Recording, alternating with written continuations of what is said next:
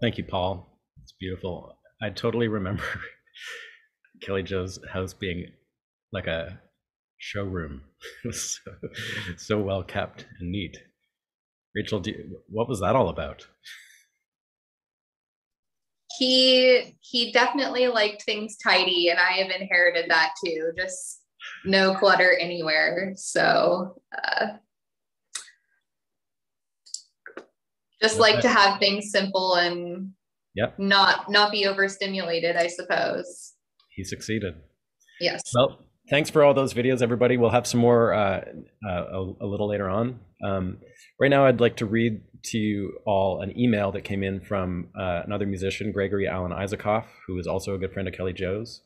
And he hoped to make a video but wasn't able to, so he passed along this email that he wanted me to read. So I'm going to read this now from Gregory Alan Isaacoff. Kelly Joe Phelps was my friend, my hero, my mentor.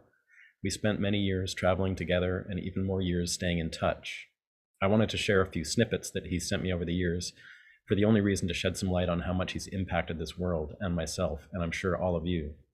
How he was a musician that needed to play, not for the spotlight, but for something deeper.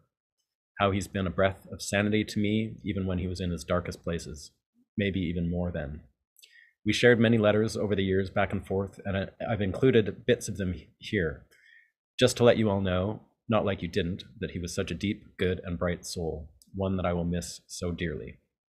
So these are, I guess, emails that came in from Kelly Joe, starting in, there's a couple here. One of them, this first one is from January 2008. So this is an email from Kelly Joe to Gregory Alan Isaacoff. Hello, my friend. It's very late here out west, heading into 4 in the morning. My second round looking out of the window. I closed the door back at 8:30 last night, found my pillow easily enough, but now I'm up again. It's colder than typical as well as late. I'm watching Gregory Alan Isaacoff videos on YouTube. I also know that he loved YouTube. It appears you found yourself in Texas for Christmas. Crazy. I miss your company, brother. I've yet to start working musicianing again. I slipped back to New York City last week for a spot on a Bob Dylan tribute. Played one song, Hey Mr. Tambourine Man. Hung out in the Chelsea Hotel for 4 more days writing bad poetry, not sleeping, drinking wine, being eaten by bed bugs, listening for the breath of famous people, both dead and not. It was awesome. A couple days from now, I jump down to California. That will be the official start of 2008. Yippee-yo. Hello to you, goodbye to you for now. Thanks for the great music. Thanks for keeping me company the last hour. Love and wishes, dear one. Peace, Kelly Joe. And I also remember Kelly Joe sending me emails about various YouTube things. And actually, I'm going to read you one a little later where he talks about a YouTube thing. Anyway, this is one more that Gregory Alan Isaacoff sent along from Kelly Joe, and this is a note that he sent to Gregory on Thursday, September 10th, 2009. It's called Why I've Always Loved the Guitar. Sort of a poem.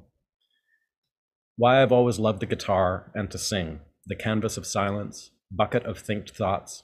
Why I've always wondered why all musicians entirely bent wasn't honest expression. Why I question the gas in the tank, the cheap food in the sore belly. Why I wonder if I or you have any hope in this adventure. The discovery is so monumental, so religiously sanct. There's magic, bones, thistle, lightning. Painters paint on canvas, musicians paint on silence. There's work yet that can be done. We are the workers. You wield a mighty hammer, friend. So those are messages between Kelly Joe and Gregory Alan Isaacoff. Rachel, were you aware of the impact that he had on other musicians as you started to get a bit older and were aware of what he was up to as a musician and an influencer of many? It's a good question because he was always very humble. And so he would have never acted or spoke in a way that made it seem like he had such a impact and such a wide reaching impact. But I could see that going places with him, going on tour with him, seeing people talk to him after shows or speaking with his friends. And his music is so unique, and just like others have been saying in the videos, or like he said in that email, he just put every bit of himself into his music. He put the deepest parts of himself into his music. And so Yeah. I think that's why it does reach people in the way that it does. But I mean, growing up, he was just my dad, and I definitely didn't appreciate or really think about how impactful his work was. I understand that. Okay, well, let's drop back into Kelly Joe's solo discography here and look at the next phase of his albums that he made. Those, to me, I've, as I said, grouped them into three kind of phases. The next phase includes Sky Like a Broken Clock, 2001, Beggar's Oil in 2002, Slingshot Professionals in 2003, and the live album Tap the Red Cane Whirlwind in 2005. And this string of albums is when things started to get pretty interesting, and Kelly was really stretching as a writer and an improviser, and he'd left slide guitar behind at this point, which was a total thorn in his side, because people kept bugging him to play it at shows all the time, which honestly made him want to play it even less. His writing got really deep and experimental through all these records too. So Sky Like a Broken Clock came out in 2001, and that was the first time he wrote all the material on any album. And it was recorded live in the studio with Larry Taylor from Canned Heat on bass, great bass player who we lost last year, I think, and Billy Conway on drums. A lot of the songs on this record stuck in his live repertoire for a long time. I know I played a lot of these songs live with him 5 or 6 years after this came out, and that was a long time for him to stay interested in a song, honestly. So, it really means to me that this album was special to him. It's an incredible record, and he sounds amazing with this band. So let's have a listen to the song from that album. This is called Taylor John.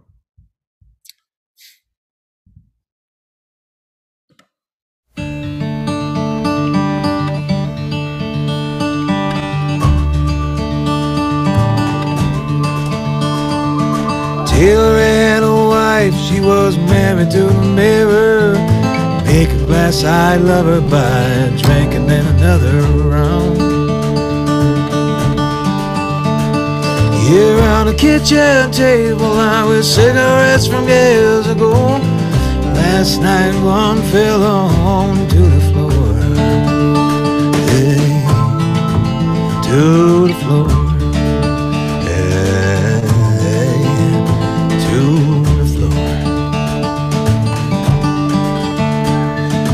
Taylor used to marvel at the way the music sounded. She drifted down the carpet bag, put another lampshade on. Yeah, then she was so young and pretty, holding out her hand to the lasting 5 years that living took away.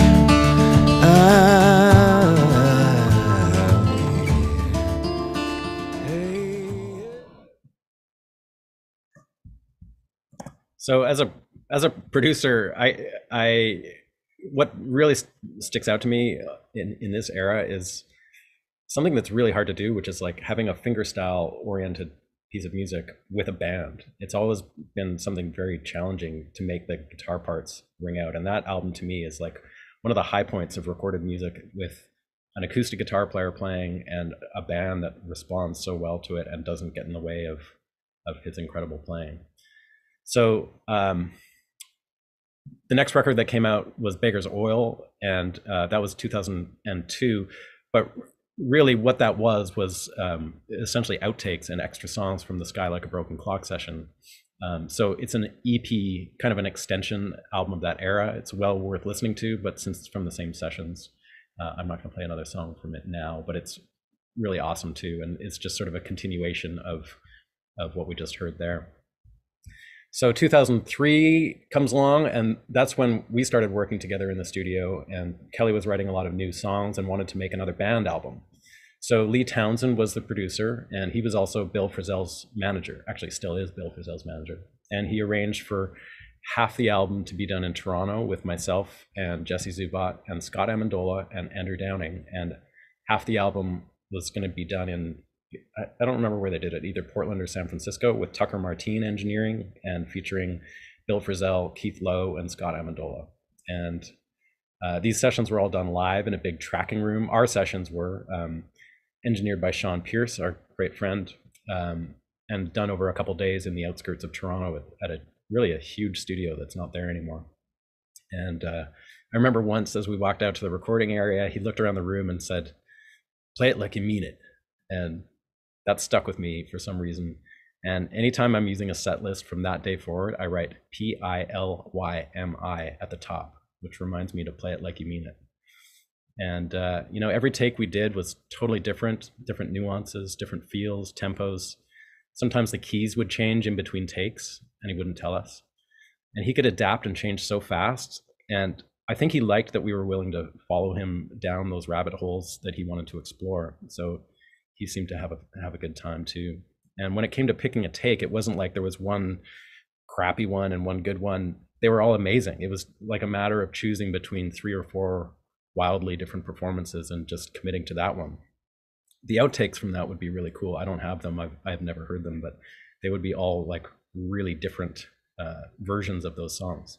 So let's have a listen to something from that session. This is a song called Jericho from the session that we did in Toronto, from Sky Like a Broken Clock. Oh, sorry, not from that, from Slingshot Professionals. Where is it here? Oh, there it is. Jericho.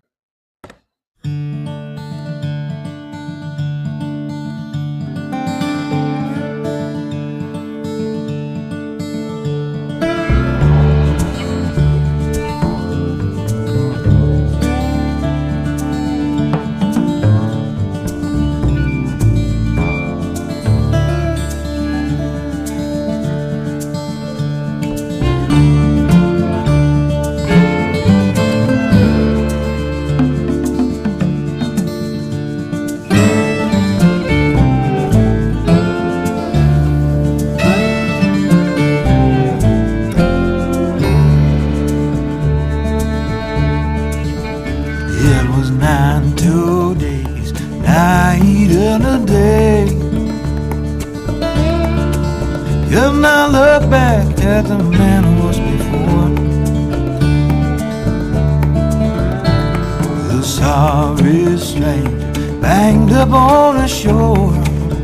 Your warm arms tore the walls down.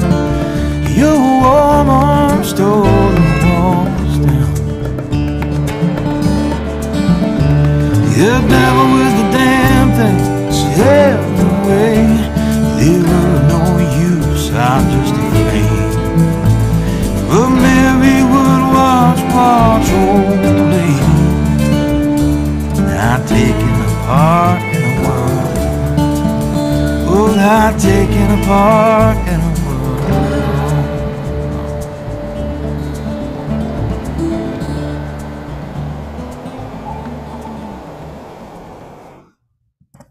Some really great memories of making that record. So Jesse and I toured with him after that record for a while, and then after that he had a sort of a whole different band that he toured with, and it was like a acoustic power trio that I mentioned before with Keith Lowe and and Scott Amendola. And Scott actually dug up a performance that they did in France. So I'm not clear on what year this would be. My guess would be 2003 or 4, but I'm going to play you just a bit of this track that shows you he's just really going for it. And they had a great trio playing with him, and they sort of toured like that for quite a few months, quite a few tours before Kelly Joe went back to playing solo. So let's listen to this really cool French radio live broadcast of Capman Bootman from around that era.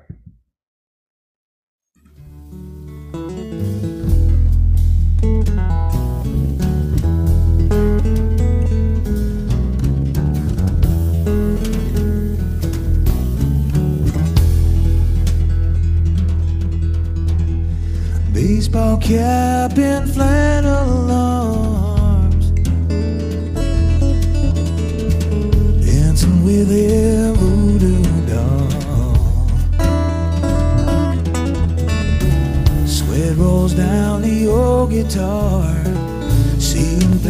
the way they are.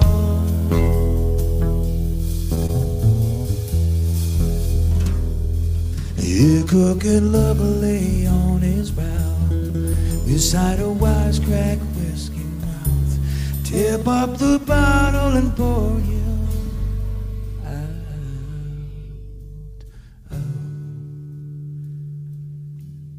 Here he is again. Here he is again. Here he is again. Oh, here he is again.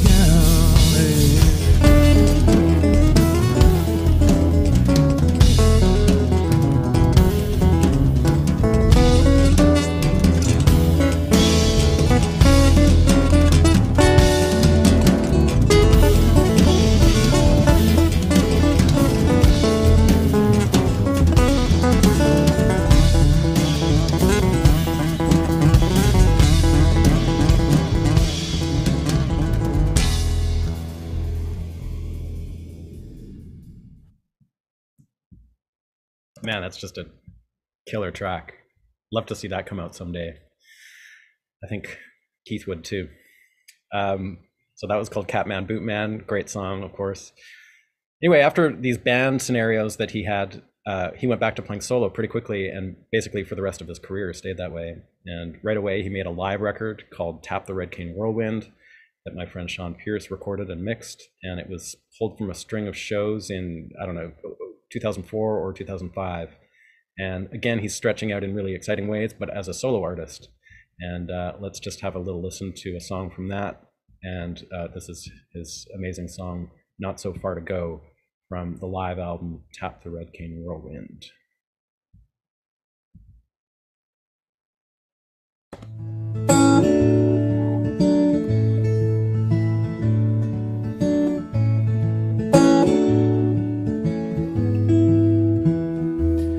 Ginger dyed her hair red to fit her name, and Bernie parked his arms with a pack of Camel Lights.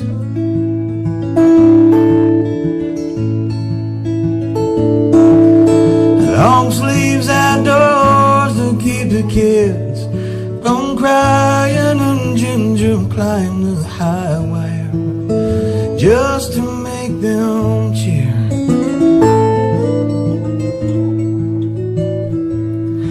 The trapeze float in a buttercup parade of clowns and plastic parachutes, 3 read the siding.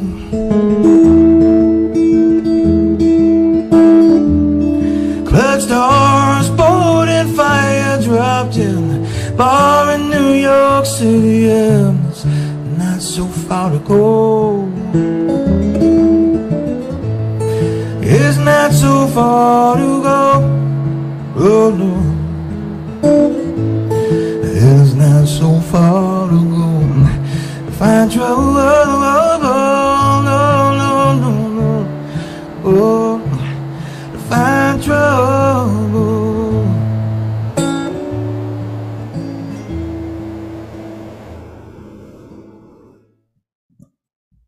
What an amazing song that is.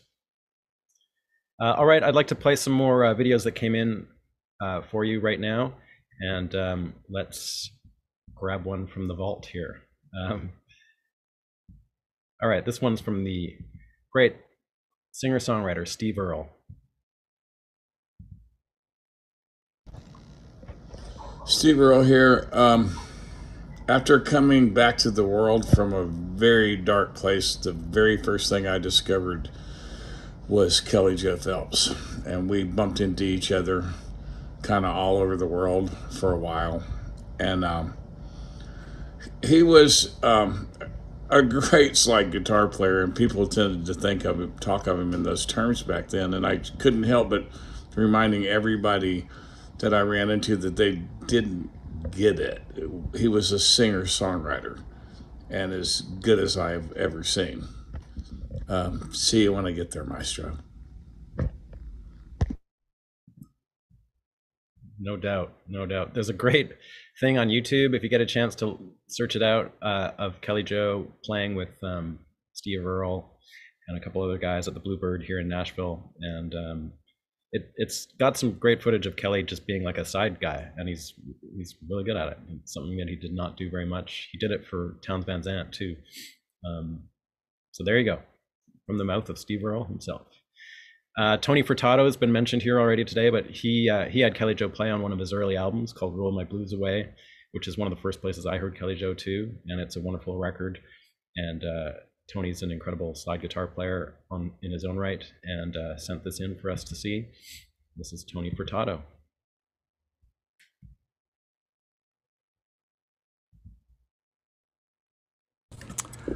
Hi, I'm Tony Furtado. I'm a musician based in Portland, Oregon.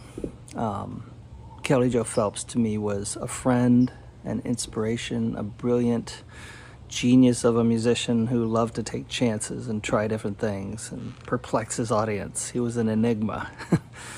I got to know his music first because I was recording an album in the mid-90s, and the producer, Cookie Marenko, pulled out a tape of this amazing new musician, slide guitarist named Kelly Joe Phelps. And me being a new slide guitarist, I was fully steeping myself in Ry Cooder and David Lindley and people like that. And here was this new incredible sound. Anyway, shortly after that, I met him at a show I was playing in Vancouver, Washington. The hosts said they knew him and would ask him to come down, and he did. And we chatted. He was warm, engaging, humble. He grabbed my guitar, played back to me one of my banjo tunes that he had discovered on an album I recorded with Sally Van Meter. And so, shocked, there was some instant camaraderie, and that was really cool. We kept in touch from that point on, and had many conversations about, you know, things I hear other people say they had conversations with him about. Everything from music and literature and spirituality, the things that made him tick, and him being a proud pop, you know, talk about his daughter Rachel. And it was really a wonderful thing to also get questions to me that he was curious about what made me tick, you know. And I got the feeling that he just wanted to know what inspired, motivated, moved other musicians to do what they do and be creative. And he was very generous with what made him, what moved him and what guided him. And I feel I'm a better musician for having had those conversations and for having gotten to play with him and record with him on several occasions. I feel like I'm a better person for having a lot of those conversations with him too, because he turned me on to some really interesting writers, poets, and got me thinking a lot, you know. It was really cool. And the gaps in between the times we would chat or run into each other were fairly large sometimes, and that's just how he was and how it was. And it's okay, you know. He had his path, and he let you in to his to see what was guiding him sometimes, and you know, we'd go different directions and meet together. Anyway, I want to say that I do and will always miss Kelly, and I'll cherish all those times that I got to hang out with him. So rest in peace, buddy. Thank you for that, Tony. We have another video here from a wonderful guitar player from Oregon, and this is, I believe, Oregon, Mary Flower, and she sent this video in. Let's have a look.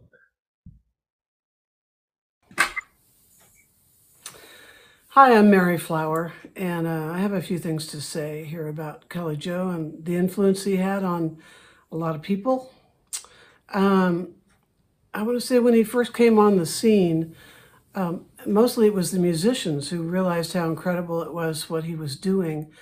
I personally was amazed that somebody could play a lap style guitar solo and for at least 2 sets a night. That was kind of beyond me, and I play that instrument, so I understand how unusual that is. I've taken some few notes here.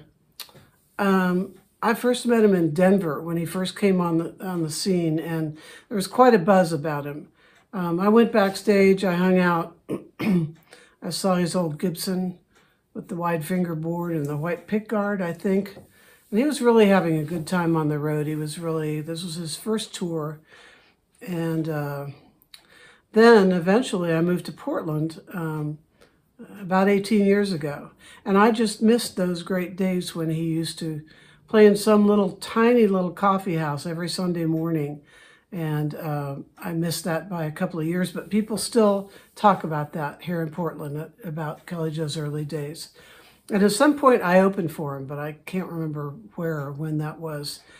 He lived across the Columbia River in Vancouver, Washington, but he was never home. And I had a friend who was selling a Roy Smeck guitar, and I remember emailing him, and he never got back to me. And shortly after that, I heard that he had stopped playing the lap slide because he felt like he had taken it as far as a person could take it, which is really something.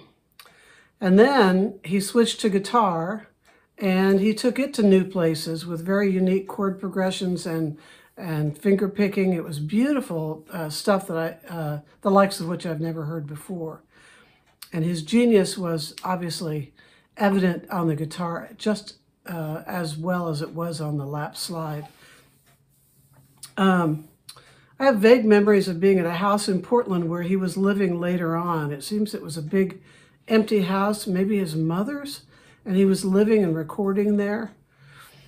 Then once I saw him at a Folk Alliance, one of those 1 a.m. showcases, and I saw him absolutely mesmerize the audience. I mean, people were just, it was better than like having some sort of religious experience. It was a religious experience. People were just, so taken by that smooth voice and that beautiful slide playing. It was very spiritual. He was one of a kind. He was an innovator on every instrument that he touched and every song he wrote or arranged.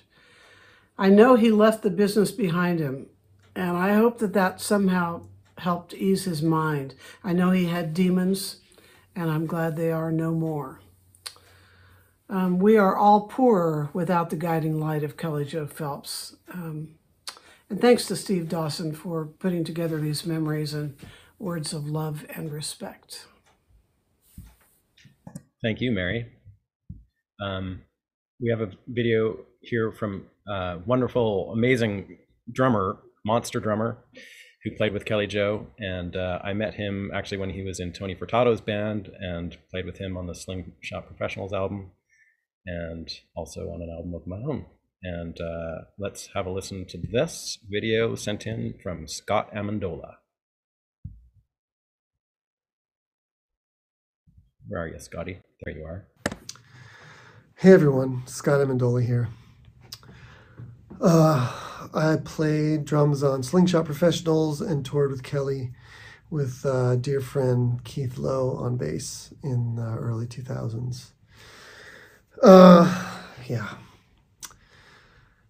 What a time that was, and I'm really glad our friendship extended past the touring times.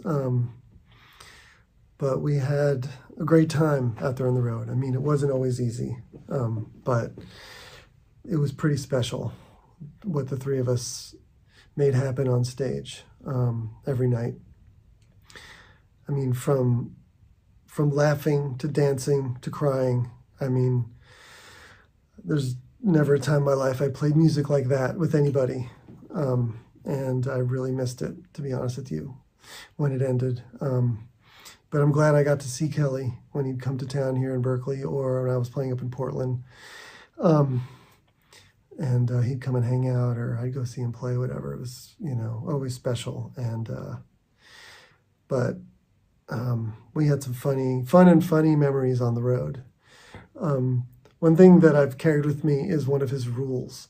Not that I always abide by it, but I remember when we first started touring, one of the rules he had was whatever clothes you get in the van in are the clothes that you have to wear on stage.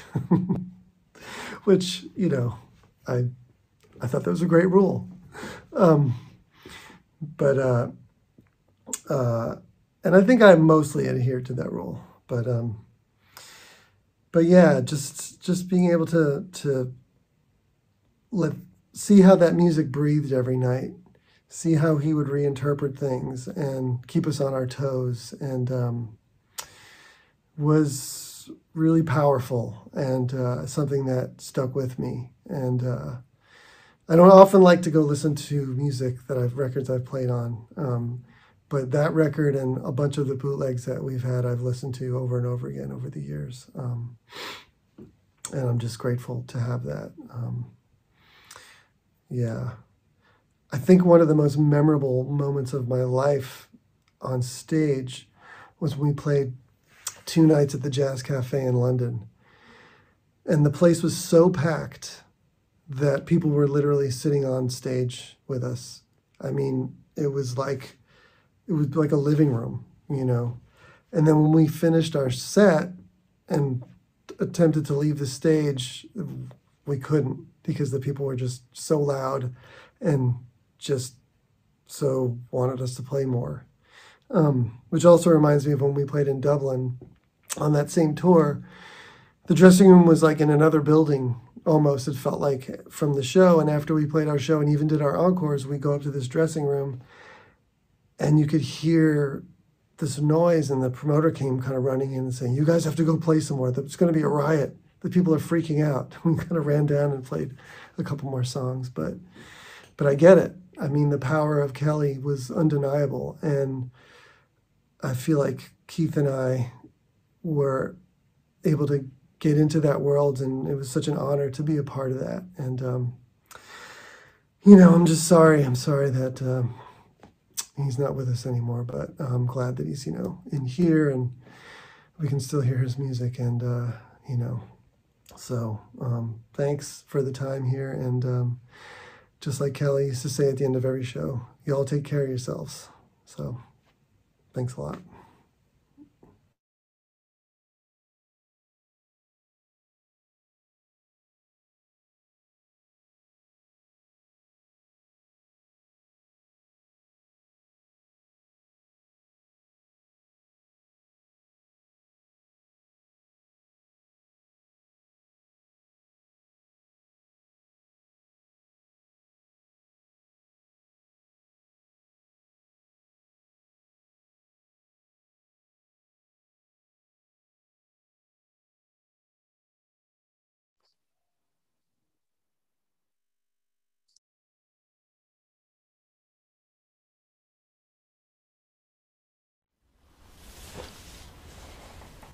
Hey there, Jeff Lang here, down in Melbourne, Australia, saying goodbye to my kind, thoughtful, funny, haunted yet supremely sweet friend, Kelly Joe Phelps. Man, Kelly Joe, I don't want to say goodbye. It hurts, but here we are. Man, remember 1997 I met you at the Silver Dollar Room in Toronto, and we were both on a bill, and I was just knocked out by you. We crossed paths a few times after that, and eventually I had the real honour of opening a bunch of shows for you in the early 2000s all around the States. And that's when a couple of things got really solidified for me. First of all, that initial impression of your artistry was just expanded and exploded.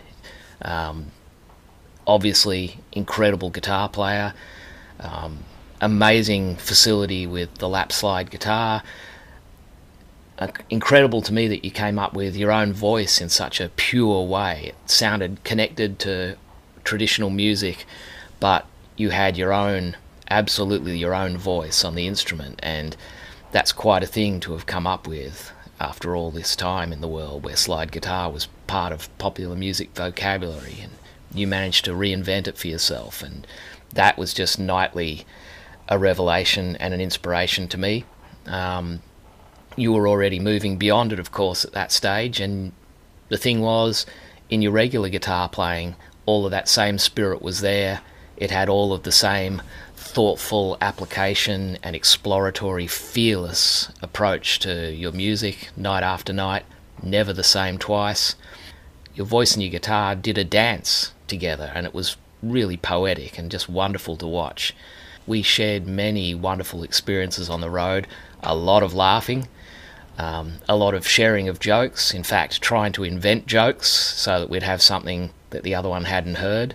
I remember seeing you at an incredible show in Canada at Quebec City, and not only did you do that with, I remember Tom Waits' song Innocent When You Dream, you just started singing a part of that at the end of one of your songs, and later on I said, was that because you heard it over the PA from out the back before you went on? And you said, yeah, I heard that one and I thought, there's no way I'm going to be able to escape that tonight. And so I guess that was just part of how your artistry worked. It was part of how you just pulled on things that were happening that day, and they just got funneled into what came out of you, like an antenna picking up on things and creating this incredible art out of everything around you. Alison and I, we loved you, man. We do. I always will. We wanted the best for you, because how could you not? How could you not want the best for a guy like Kelly Joe Phelps? I always had some kind of hope, like a lot of us did, that somewhere down the track we would reconnect again, because every time we did, no matter how long the gap, we always picked right up where we left off. And that was another wonderful side to you, man, that you could do that. The bond was always there, and I really appreciated it. I really appreciated you. Always will. Now I just have to face that that's not going to happen again. I'm not going to catch up with Kelly Joe Phelps, and the memories will have to be enough. It's a good thing that they're so good, and the music is for all time, for all of us. You left the world a better place for you having been in it, and so I thank you for that, Kelly Joe Phelps. Love you, man, and I will always miss you. Travel well. Travel well, Kelly Joe.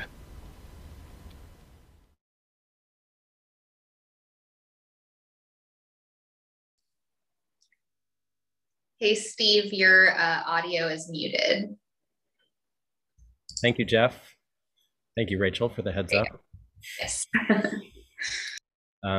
Yeah, Kelly Joe made a huge impact in Australia, and has so many fans and friends from there. It's wonderful to see and hear from some of them. And Jeff is a really well-known performer there, and amazing guitar player.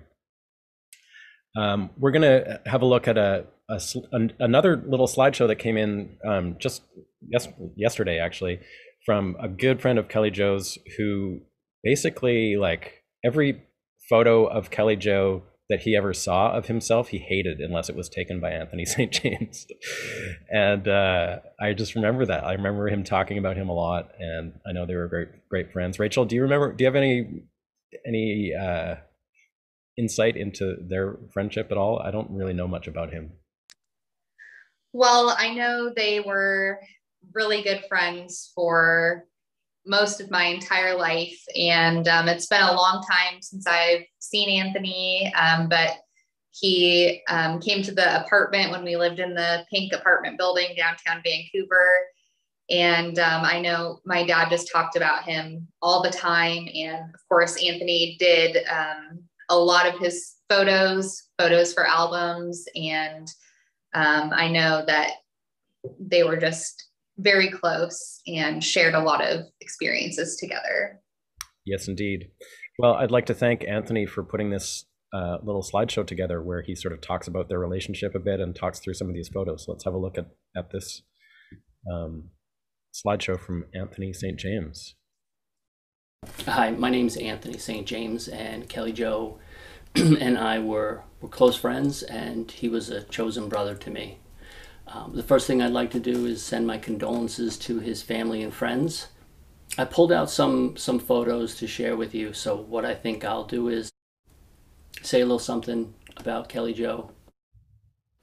I'll show you some photos while I share a few words. I've known Kelly Joe since 1997. Ryko Disc sent me some music for an upcoming photo session. He was about to come out with Roll Away the Stone, and I remember sitting in my Seattle apartment and putting the CD into the tray and pressing the play button, and from those very first notes I was hooked. I really enjoyed being asked to go spend time with Kelly Joe on the road. You know, being on the road with a band is one thing, but when it's a solo artist, you got to make sure that the people that are on the road with you don't ruffle your feathers.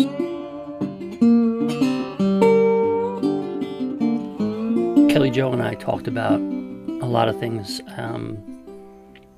One of the things was that this day would eventually come, and if he went first, I would show some photos, maybe say a few words. So this is a hell of a lot sooner than I ever thought it would happen. But here I am doing just that.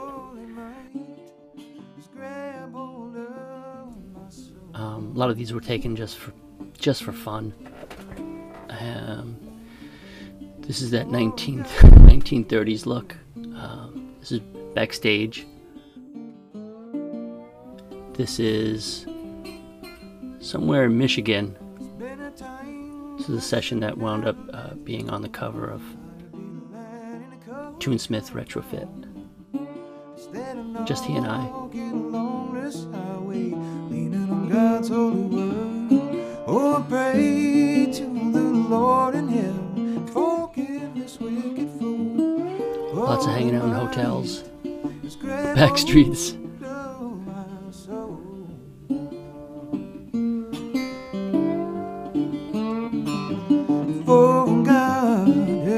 This is one of my favorite photos. Great hands.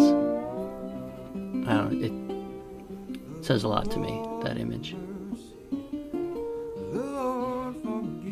I believe this is in upstate New York.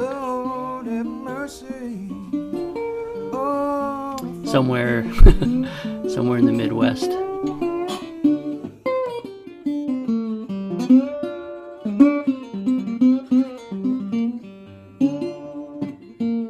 Yeah, I know that Kelly Joe was doing some literature writing while he stayed at the Chelsea Hotel.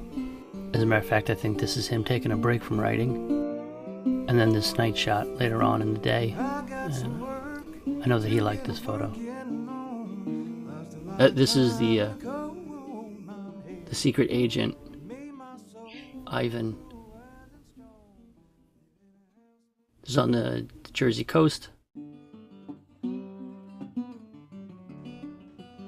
We had a little inside joke. He would call me Frankie, and I would call him Ivan. So from Frankie to Ivan, watch out for that quicksand, and no requests. I'm gonna miss you. Peace, brother. Man, such great photos. Thanks so much, Anthony, for sending that in. And, you know, as somebody involved in Kelly Joe's career, I recognize so many of those images from various places and gigs and record covers and whatnot. And yeah, I remember him very well talking about Anthony. So appreciate that. Let's go back to his discography for a minute and talk about the final batch of albums that make up the last phase of his career, starting with Toonsmith Retrofit that Anthony just mentioned in 2006. And this was a couple years after I'd been playing in his band, and when we were playing with him, he was really exploring. There was no set lists. He wouldn't tell us what the next song was going to be. He'd just start playing. It was wild. Our car rides were particularly crazed, high-speed adventures through America, talking about music, telling crazy jokes. And I remember him obsessing over John Fahey's America album, Ornette Coleman, John Coltrane, and Chris Whitley. and we would blast those artists all day in the car and arrive at the gig fueled with ringing ears and all that music to drive us through the night's show. After those tours, though, I didn't hear from him for a bit, and that's kind of how he rolled. But as he always seemed to do with me, I would get this call out of the blue, and that's what happened. And he said he'd like me to produce a record for him. We talked about a lot of the songs that he'd been writing recently and what he wanted to do, and we spent 4 days in a studio in Vancouver, Canada, making Toonsmith Retrofit, which is another beauty of a record. And again, he was really searching in his writing, and he'd sort of dialed down the improvisation so he could focus on songcraft. And that was, I think, reflected in the title of the record. But this is a little, I'd like to just play a bit of a song from that record for you. And this is a little more on the jammy side, I guess, but it's still a brilliant song. And I remember him loving to play this song and getting a real kick out of it. So I'm going to play a bit of a song from Toonsmith Retrofit for you. This is called Big Shaky.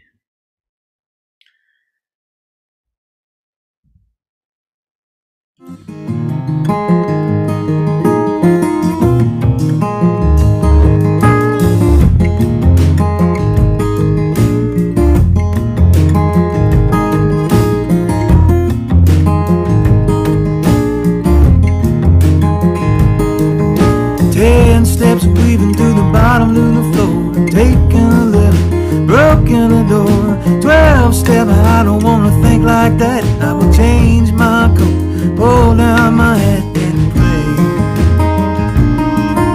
Holler, oh Lord, don't let it fade.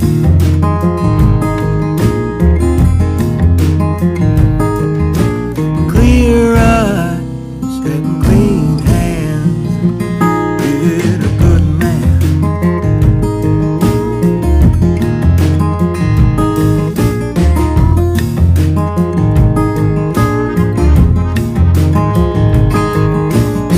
Going down Delusion Drive, 9-tail cross-side 2-foot slide. Spit the joy from the joyous green and find an old fence I can lean against and pray.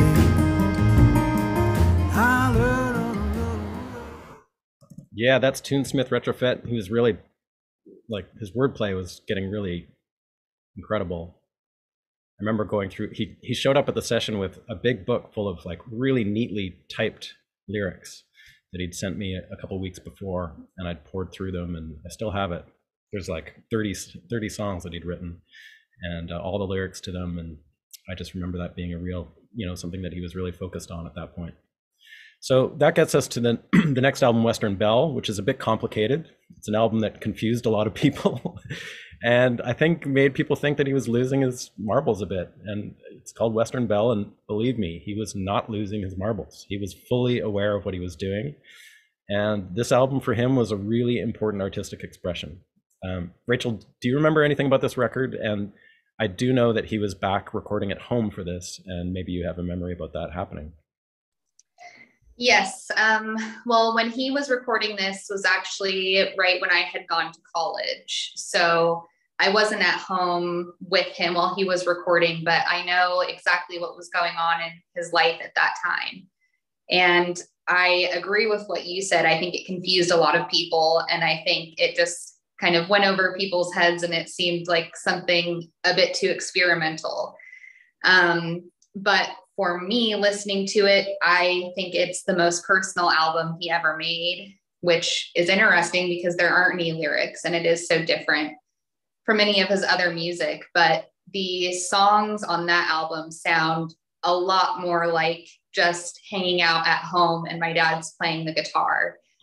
And he really said so much in that album through those songs, and he put the deepest parts of himself into that album, and so much so that it's the only, aside from a few songs, it's the only album that really just makes me weep, because I hear so much and I see so much when I listen to it. So it's I think a very underappreciated album, and if you're wanting to know more about who he was, that album definitely says a lot.